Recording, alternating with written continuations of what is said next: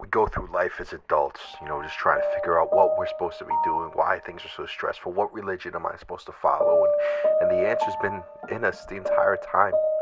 You remember when you were a kid? You remember when you would play and you would have fun, you didn't judge people, and life made sense because you made it make sense?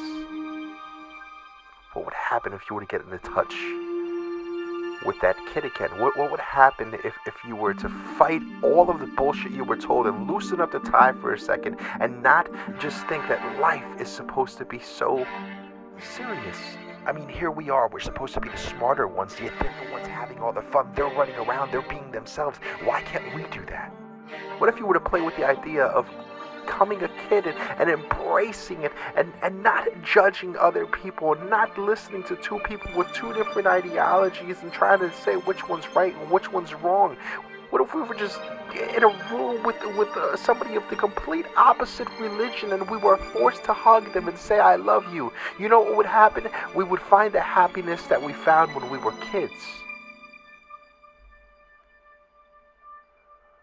Embrace the inner child. Stop acting like a fool. Life's simple if you make it simple. Just be a kid again.